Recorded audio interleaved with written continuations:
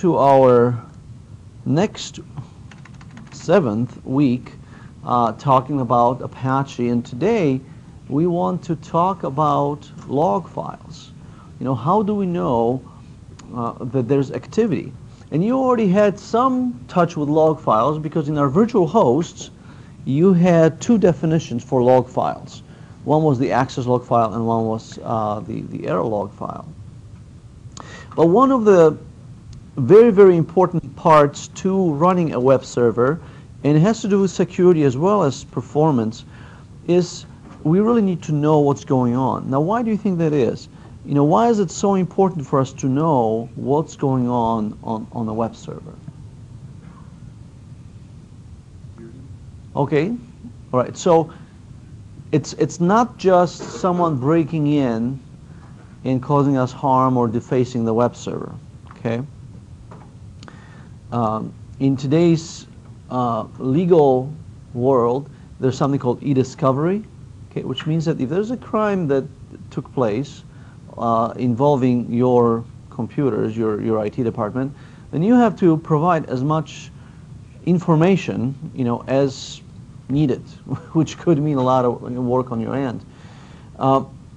Web servers tend to be the systems that are on the outside. They are outwardly facing because people need to have access from home to a web server, which means that you can't lock them up behind a bunch of firewalls in some you know, natted part of the network that no one has access to. You can do that to databases, and that works really well for databases. No one can see them, they're running really well, and then the outside security issues are not as huge.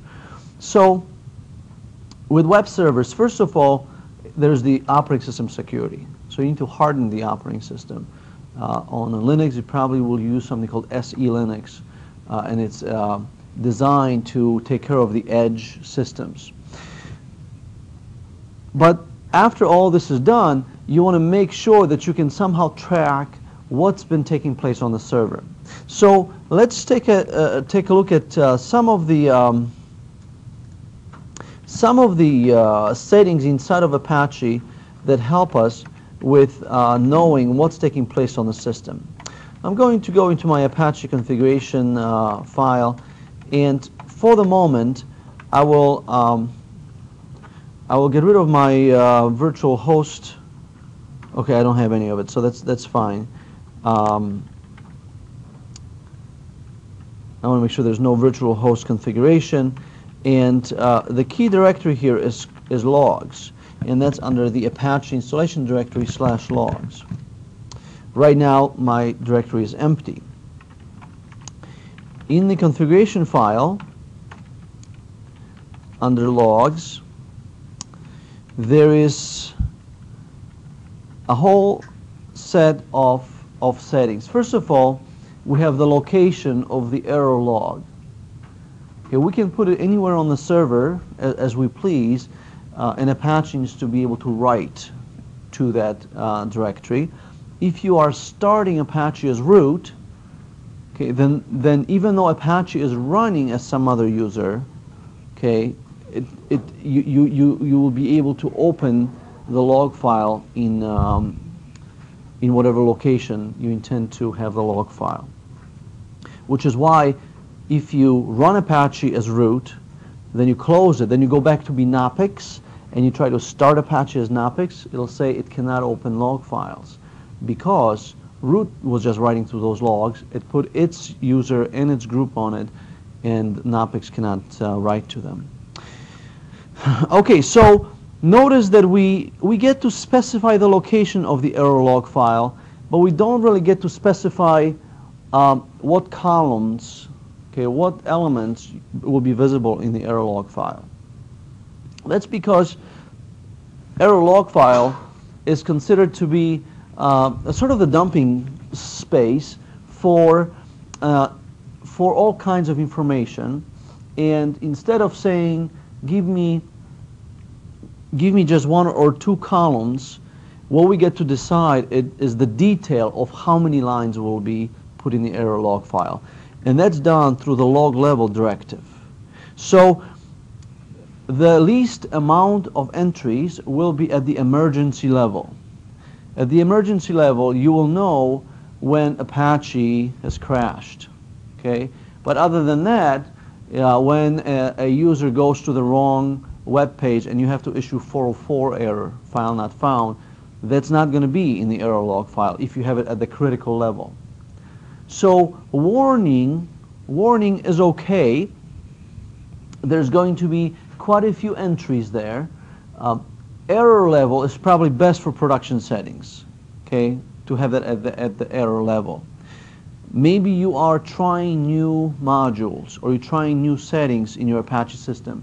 You might want to increase the level of logging from warning to notice, info, or debug, right? Because you want to know more as to what's happening. It's my service crashing. Well, why is it happening?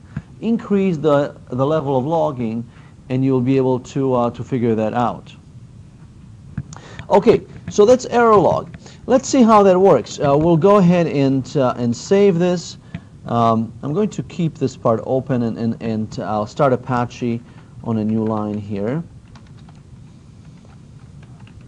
Okay, start server, and that's happening because I'm listening on port 80 probably. So I'll go ahead and switch that. Okay. And so let's try to run it again.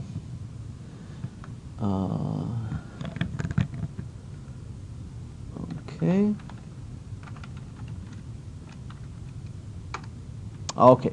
So now we're running here on port 8080. Let's start a browser and close this. We'll go ahead and refresh. We'll go to localhost 8080. All right, and maybe we'll put in a web page here that doesn't exist.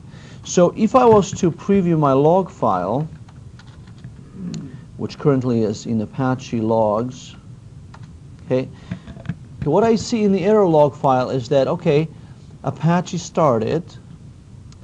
There are two files that the browser requested which did not exist. So 404 messages were distributed.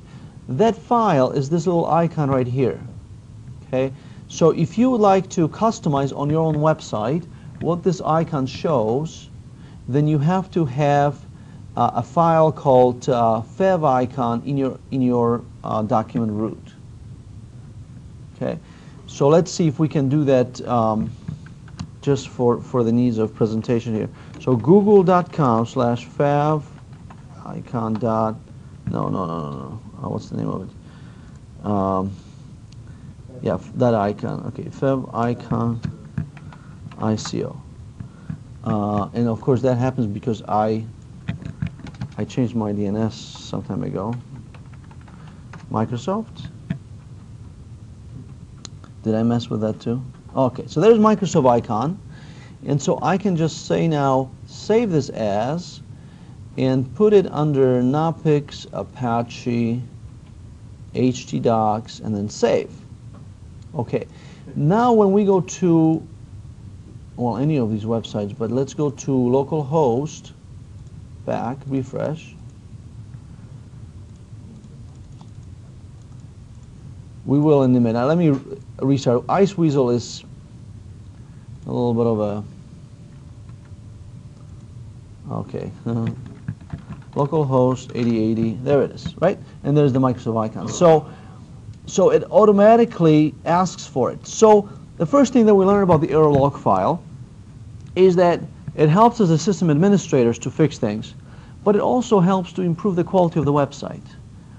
Because if there are images that are missing from your web pages, you may never know until someone picks up the phone and says, "Now listen, there's this little icon in my browser, and I'm missing it." Right? They're not going to do that. But as you are looking through your error log, you might notice that, hey, this is not what should be here. Finally, look, I also have the error for this URL, right? So it's, by the way, it's not showing you the URL. I misspoke. It's showing you the physical address that it's trying to locate, right? So sometimes you might have files that you expect to work, but because they don't exist in the correct directory, they're not showing to their users. So there are techniques inside of the config file by the use of aliases, just like the icons that we played with. You say /icon/, and that takes you to some other directory that's somewhere else in the file system. So you could do it. You could do it here as well. All right. So so that's how we can fix some of these things. Now let's go ahead and change the level of our error log, and we're going to go to debug. All right, debug mode, and for this to activate, we have to restart.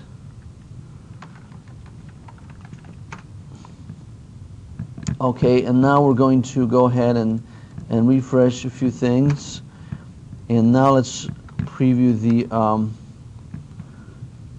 let's see, let's do this. Let's preview the log file. Okay, so we still have the same previous error messages for F404, but then there's a debug level error saying, hey, we're going to fork a new process, or hey, this is information level. The server was built at midnight on January 24th. Now that looks good for me. You know, I stayed here with you at midnight. No, in fact, what's happening is our time is all messed up because when I put the virtual machine in sleep mode, it thinks that the next second of time is when I resume, so the time is often messed up on it. But you can see sort of the benefit of having additional information, especially if you are trying to find problems on the system. So here in the parentheses or in the square brackets, you see the level. So if you see a lot of messages in your error log and you would like to limit it, you just have to look at the square brackets to see to what error to switch, so as not to see the upper level messages.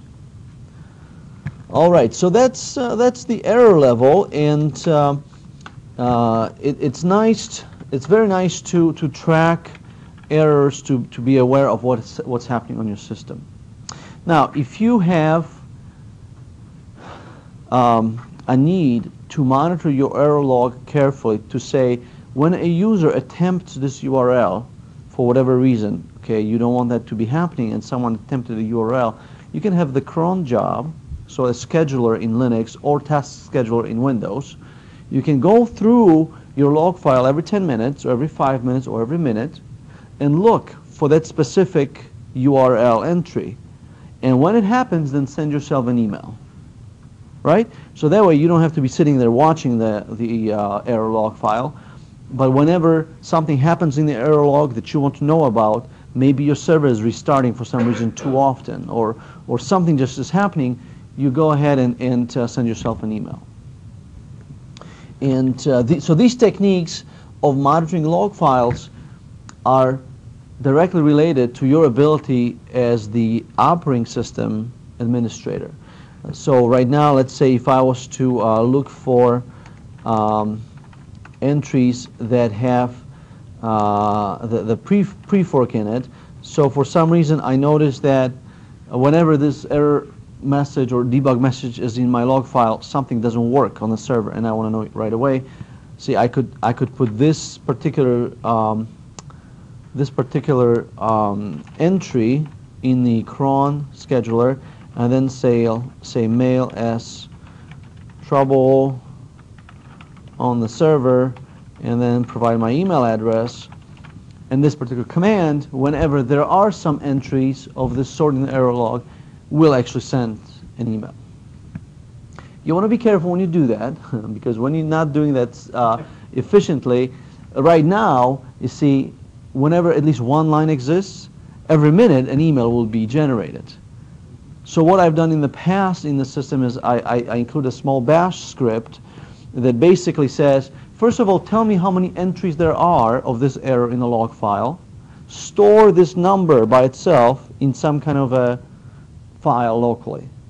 And whenever you're running this bash script, you're going to first read in the number of errors that you detected before, You're going to say, is the new number of errors different than the previous number of errors?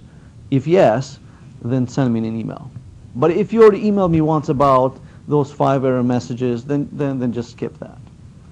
All right, so again, this monitoring is going to require some other knowledge of the operating system to do this. So let's take another look at additional logging. And at this point, all right, at this point, we are talking about log files that give us information about successful activity. So not just error log. Most servers have a log file where errors are logged. That's needed. But very few servers actually have a detailed log of everything that's taking place on it, right? But web servers, being those outwardly facing, it's very important that we do that. Apache server can be used as a proxy to take internet access and then distribute to other systems. So in a middle school, there are legal requirements to monitor and prevent access to certain websites. Legal requirements, right? It's not just nice to have. So you would have Apache restrict certain URLs, and then you want to make sure that you store, every time someone goes to a website, that you store that as an entry. And that's what these log files will do. So first, we again can determine the level of logging. And on some servers that get very busy, this is a concern because logs, I've seen logs grow in gigabytes. All right? You have a gigabyte text file and you start wondering, when are you going to read it all? Right? So you never read the whole thing, but basically you end up grabbing through it and it takes a while to actually go through it. So you have a log level debug for a development system, and for the first few months of a life of a service just fine. But then, unlike in the error log, with these log files we can create our own schema for the log file. So log format is a directive that creates a specific log format type. Okay, so we are creating a log format called combined. Okay, so log format, and then in the middle is the definition, and at the end we'll give the name for it. Log format combined, common, refer, or agent. And then, as we define log files, we're going to say, I would like to put the combined log file in this location. I would like to have the common log file in this location. And that's done with a custom log expression. So the directive custom log says custom log, location of it, and then what type of a log you'd like to see here. Now, you might think that, hey, let's just put all the possible options and just have the biggest log that we can have. And that makes good sense. You probably should have a log file like that. But there are programs that aid you in analyzing log files. There's one called Webalizer, there's AWStats, and others. In addition, in today's security setups, you might have a prevention system in place for, what are they called? IPS, yeah. What does it stand for? Intrusion prevention system. That's right. Intrusion prevention systems, or intrusion detection systems. Either one.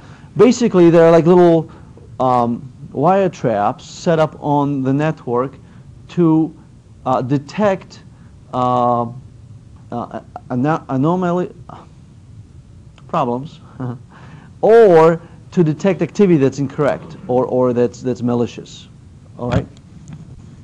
So when that happens, these systems might expect that you have the common log type, right?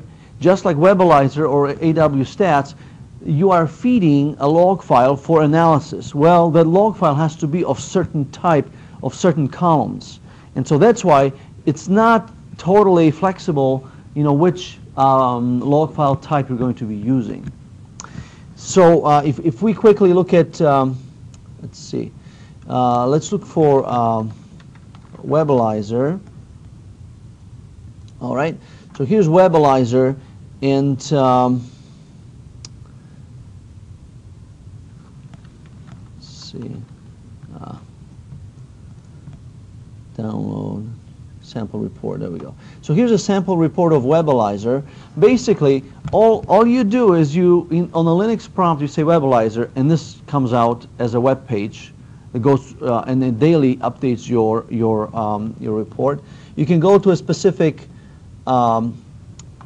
specific month to see the statistics, and all of that is pulled simply from the log file, right? And you end up having some graphics. You go to meet with management. It's nice to bring some graphics with you. It makes you look good, and especially you say we made a change right here, and so you see the amount of people that came to see the new website, and so that really helps people to see. You use words like synergy, right? And it all comes together. Okay, and then because it's all in the log file, it can show you which of your URLs are most visited. And so if you have referrers set up, then you can also have the places where they came from. Here are resolved a host of the people who came in, and again, this is the report that would show you where the people came from. So most websites, as you click on the link, they'll carry information where they came from, and that can be also included in the log file. And then the other one is AW stats, and let's see. I'm sure there's somewhere here there's going to be a picture static demo. Okay, so what I like about AW stats is that you have this whole menu on the left. So all of this is automatically generated, right? But you have a menu, and AW stats is very useful for a database-driven website because it can look at the parameters too. So it's not just index.php that got hit millions of times, but index.php question mark page ID equals is going to be tracked differently than page ID equals 1 versus page ID equals 10. So so AW stats will support that. So basically, a set of useful data. Yes. So I was curious why you would use one of these over Google Analytics. Thank you for the question. So two different data sources. Google Analytics is created by you inserting JavaScript into HTML so that when someone visits your page, they also download code from Google. Therefore, Google can track what was viewed. Yeah. Okay. So, and then Google has all kinds of intelligence based on that. So for web pages that do not have this JavaScript included in them, okay, Google Analytics would not be tracking it. Right. This is where your local logs would come in. Okay. Or maybe you have web pages which require that they are behind a firewall, that are just used by internal folks. Okay, and maybe or maybe it's a website where you don't have the option of adding your own code for Google Analytics. Now, having said that, Google Analytics is just fine. Okay, it is the overhead because for every time that your page downloads, they also have to download code from Google. Right. Also, as you have your own JavaScript execute and you're inserting other JavaScript, there's a possibility of issues as the browser renders. So having said that, there are two different logging capacities, and your own log files are going to be more accurate, because if your log files don't show that something happened, then your server just didn't do it. Okay, versus for a while there was a problem with Google Analytics where I think it was Internet Explorer 6, it couldn't load the JavaScript. All right, so you had the browser that basically couldn't execute, and so all those visits went unnoticed by Google Analytics. Having said that, though, a lot of developers love Google Analytics, and I've seen them, and I use them on some of my websites. But it's a different data source, yeah. Yeah.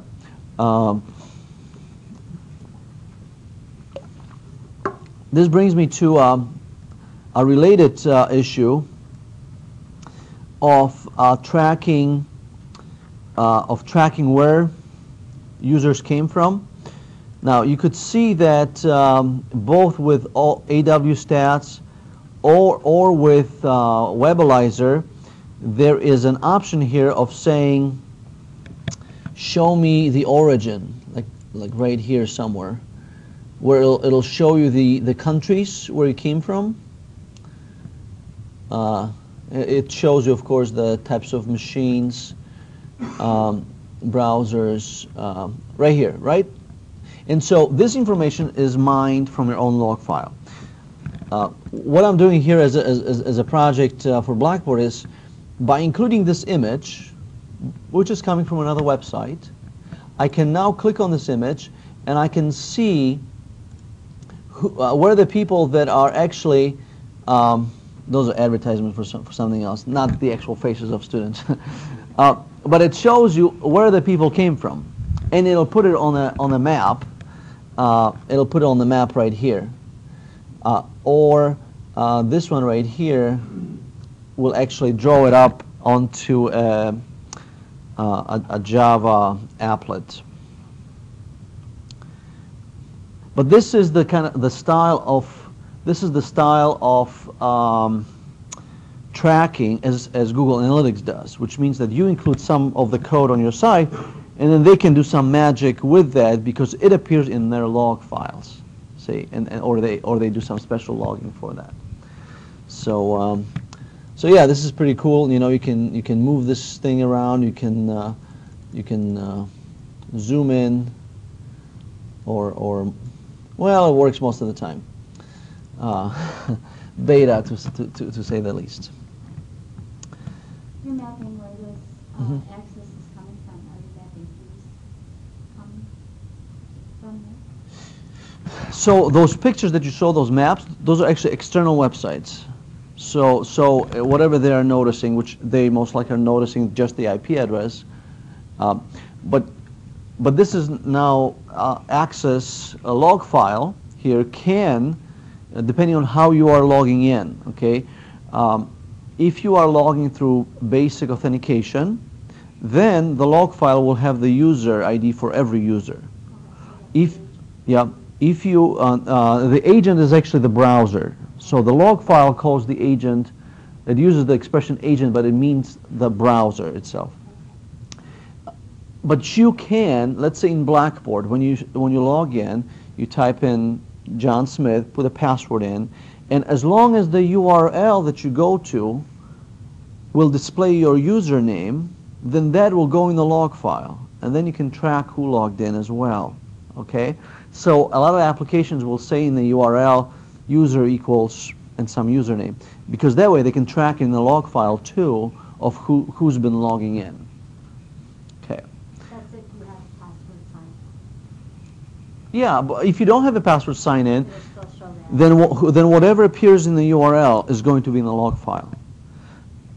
I wrote this module for an enterprise system that allowed you to change identities.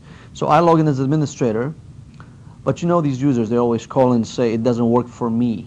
Okay, it works for everybody, it's not for me. So then this module allowed you to say, I want to log in as that other user. And then I could log in as them and see exactly what they see. Well, as the login to keep track of history, basically this module would allow you to hit submit, and then in the URL it would say old user equals and new user equals. So now in the log file you see there was an entry of who logged in and how they changed their identity. And because it's in the log file, then it gets on the backup tapes, and you know, years from now you can still figure out who did something. But you see, that helps us to understand that as a web developer, as you create an application, what you put in the URL is always going to remain as a historical record somewhere. So you want to avoid putting passwords in the URL or important numbers or things that you don't want to have stored. Okay, so these log formats, the combined log format is probably the best option because it'll include the browser information, the referrer. By default, we only use the common log format, okay? And so that does not have most of the information that we would like to see. So I'm going to change, and for this matter, I'll create a new log file called access log underscore combined, and I have to specify here that it's combined, right? And so you can have as many log files as you want based on the different formats that you specify. Okay. Now, last week you've noticed that per virtual host you can have log file so that that specific user for that specific website they have their own log file, because obviously their index.html is something different than on some other website. So let's go ahead and save this.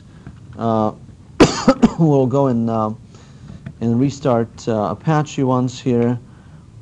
Whoops. All right, restart Apache, and now we'll reset this a few times. Okay, let's get a nice set here. All right, maybe icons, and now let's go to the log file again.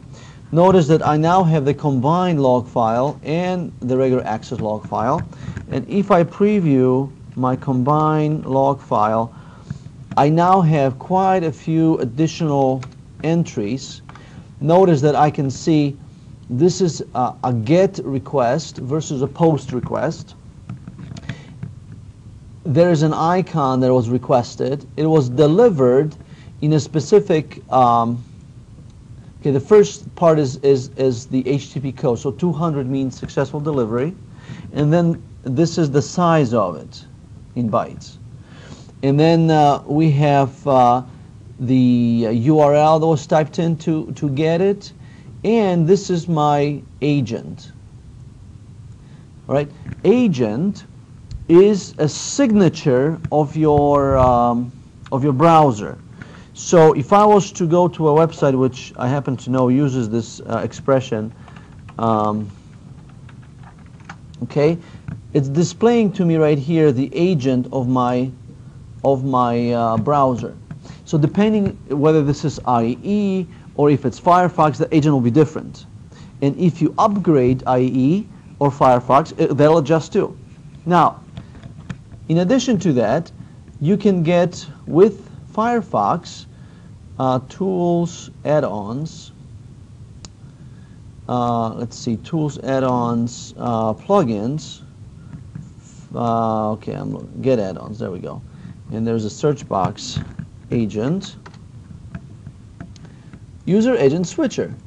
Okay, and so the reason why this is so cool is because, and I hope that'll work. The reason why this is great because some websites will actually display different information depending on what agent you're using.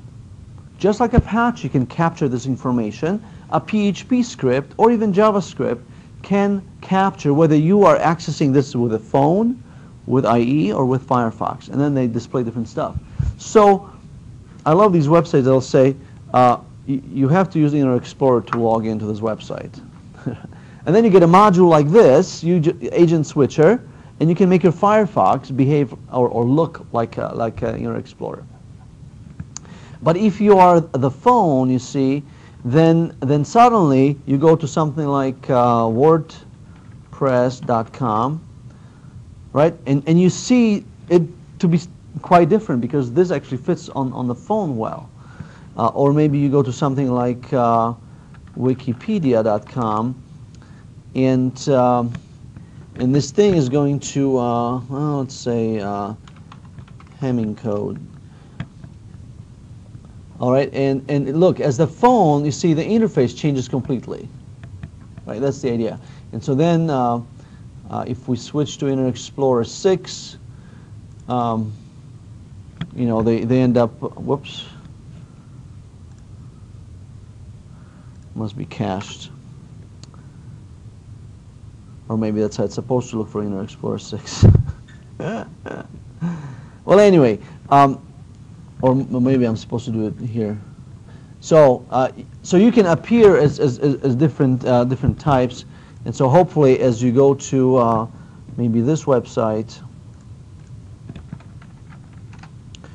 All right, so you can see that we are appearing to be Internet Explorer 6.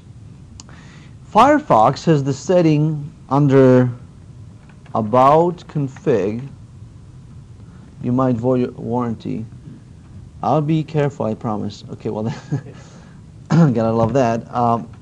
So I don't know if you ever used this capacity of Firefox, but it allows you to modify all kinds of little settings that they don't have interface for yet, which is what the little agent module does. But basically, right here, you can retype whatever you want. So if you want your user agent to say, hello world, which might cause some issues with websites that actually care about it, right? If you go back to, right, and it says hello world. So anyway, that's the user agent, and as you are looking at your server at the user agent entry, you got to understand that it is editable, right? So it's not something set in stone. Just because it says Windows, it doesn't mean often that it's Windows system that's using it. The one thing that is reliable is the IP address that the request is coming from. For me, this is right now IP6 address that's localhost. So that's why it looks sort of uninviting. But this is one sure piece of data, because in order to connect to your system, someone had to use the network. And that IP address is going to be accurate to whatever the previous node is. So if this was a library with a proxy, then everybody in the library accessing your system will appear from the same IP address. Okay. All right. All right, so log files, and we've mentioned the different systems that you can use for analyzing log files, and how to do that. Good. Let me show you a couple of commands that are useful with log files. Tail will show you the last few entries in the log file. All right, and notice the difference between the common format of a log file and the combined. Right? I mean, totally different set of options there. Tail. Okay, on a Linux system, you can say cat, C-A-T, which is going to show you the log file from the bottom up, which is very useful. Then you can use tail. All right, you can say tail-f, and now the log file is being shown to you as it is being created. So if I was to resize it just right and hit refresh, you can see it growing. And notice that the entries here for my icons page don't refer just to the URL, but every asset on this page, like a picture or a JavaScript, if there was any, it's going to download separately. And the entry in the log file is for a separate request. All right.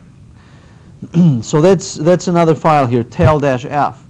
And once the log files get to be very, very large, and they can be into megabytes very easily, gigabytes very often, you have to rotate them.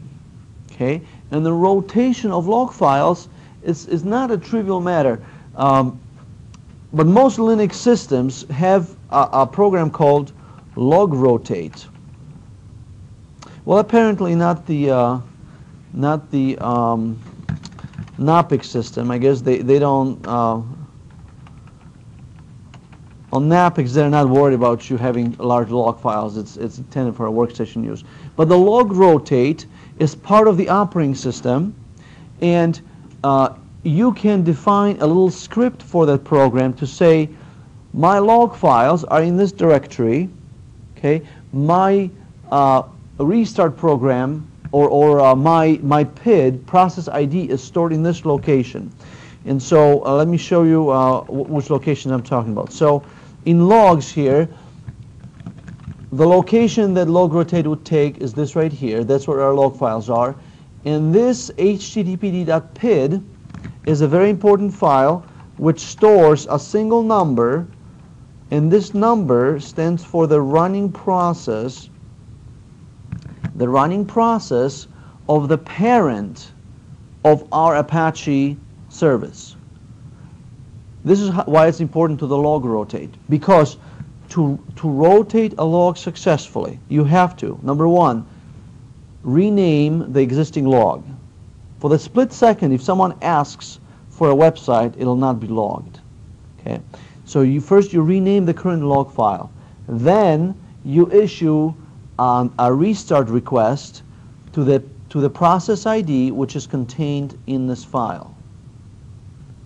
Once you say, Apache parent process, would you please restart yourself? It'll reinitialize log files and start a new log file.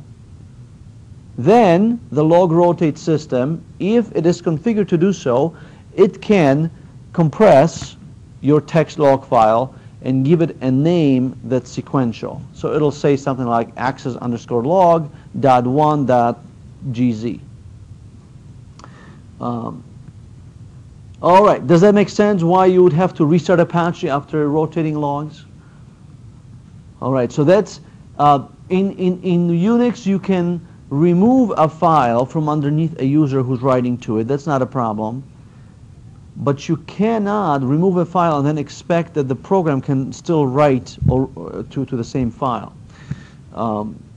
Now, depending on the software, that might be possible. Oracle, for example, you can remove the alert log and it'll continue rewriting new one without you having to worry about it.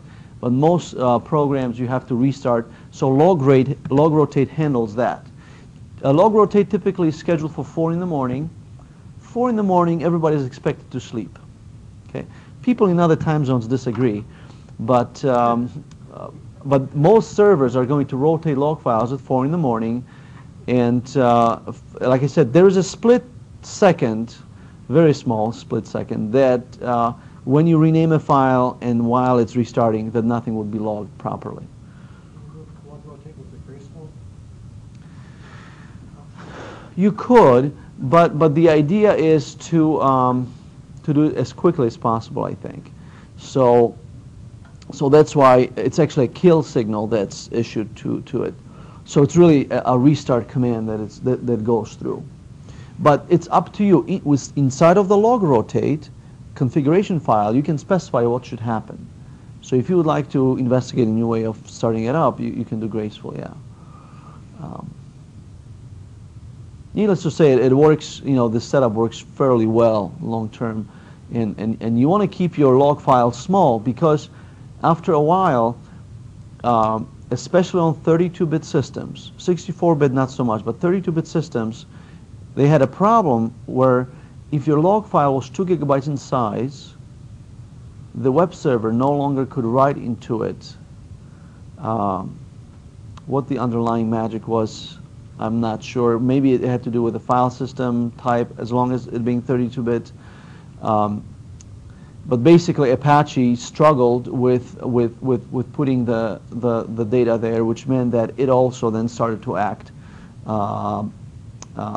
without the expected results. So keeping log files down, so you can rotate log files more often, right? I mean, if you need to, you could do it twice a day. Or you can change the log level from debug to warning or error. Good deal. Any questions about this so far? All right, so what I want you to do is I want you to do a little bit hands-on with log rotation. Let me navigate to our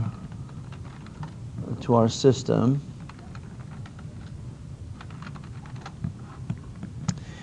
And under assignments, you will find a log lab. Okay, and this is how messing with your agent types breaks websites. See, this visual editor no longer loads, and that's because of it being Internet Explorer 6, or actually my hello.world. So default user agent, and cancel and reload.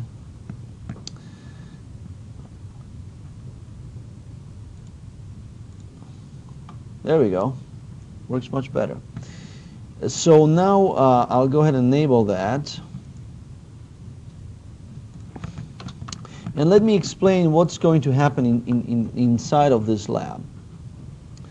All right, first of all, you can go ahead and investigate the log files like what I did in terms of changing their names and changing the format. But in this example, you're going to use a program called AB. And this program compiles automatically when you compile Apache. It stands for Apache Benchmark. So instead of sitting there with a refresh button on Iceweasel, you're going to issue a command that says Apache Benchmark, run it -n, so that's how many times to run it, and -c, how many concurrent users should execute it. So you'll hit refresh 200 times on the localhost URL. Then in the next line you will run it 200,000 times as 1,000 users. Hopefully what you will see is that your log file grows fairly large. All right, and so you can watch the log file with a tail -f to see the log growth. Then you're going to use a module called server status. Now this is the first module that we are going to investigate in our config file. This module, server status, let's see.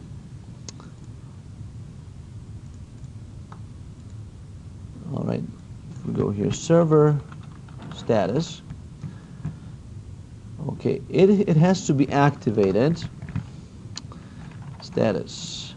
And so it's activated by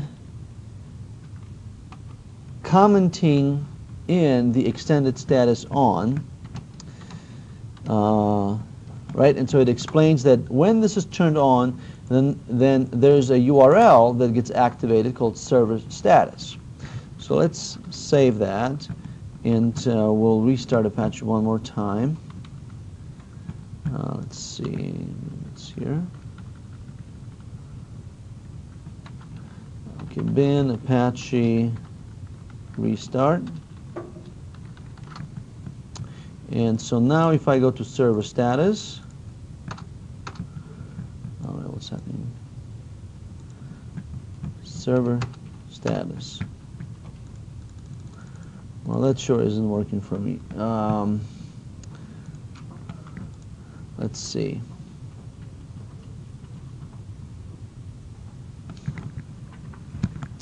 Well, let's look at the instructions.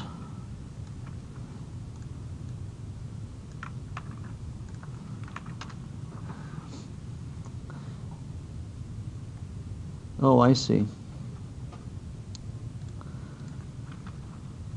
So this is all good lab information, that not only do we do extended status zone, but we also have to enable this location directive. And this location directive, you might notice that it denies access to this URL for all, with the exception of example.com. So one way to take care of this is basically to comment out the last two lines. And we'll talk about the deny and allow in a future session where we talk about access to the server.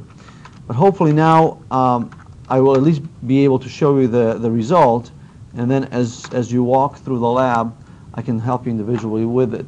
But basically this particular module gives us information about usage of the system without having to look in the log files. And as you at the same time run the AB Apache benchmark in the lab, you will see all these little dots filling in, because these dots, they represent the Apache processes. So the first one is writing, and we specify to only have 5 available for listening in addition to the one that's working. So the more requests we make, you will see more and more being started up, and there's going to be all kinds of activity taking place. And the status from an underscore goes to starting up, reading a request, sending reply, and it includes the DNS setup, closing, and then the idle process. And W being sending reply. And it makes sense that while I'm viewing this page, that the status of my process is writing, because it's actually sending me the information. And we have information on the server itself and the process, and it's just a handy little module that gives you a quick look into what your server is doing currently. Okay, so that is the idea of running the lab. And then one of the final entries here is going to be a little bash script with a for loop, and I'm really proud of that line because it's a really cute bash script that's going to run and then wait every 2 seconds, okay? But this particular script is going to create an error. It takes a little bit thinking of how to create a bash script that creates an error every time, but a different error. You don't want to see just the same URL. So this one is going to produce the date, okay, and it's going to show you seconds, so that way every 2 seconds it has a different entry. I'll show you how this might work. Let's see. Let's log in here to Apache Benchmark. So inside of the bin directory, there's Apache Benchmark, and we'll say run Apache Benchmark as 200 times as a single user and run against Apache local host 8080, and make sure to execute. By the way, in front of the command date, it's a tick. It's not a single quote. Okay, a tick is on your keyboard above the tab key without the shift. The shift is the tilde. The tick is by itself. If you've never used this key before, congratulations. This is a new day, a new thing to do. So the tick allows you to execute a command in a separate process and then return the information. So then it's tick, then date, then there's plus S, right? Let's see, plus S, and then I execute that. Whoops. And so as I run it, if I was to look at my log file, okay, you can see that the number of seconds since year 1970 is included at the end of the URL, which means that it's going to be a unique error every time. Okay, and so when you add the loop to it, it's going to have this property of basically showing you a new URL every 2 seconds. All right, well, that's very exciting. So let's go ahead and do the lab. When you are at this point here at the bottom where you have this loop running, then make sure to raise your hand, and I'll come over to take a look at make sure that's running correctly, and that's the hands-on for tonight.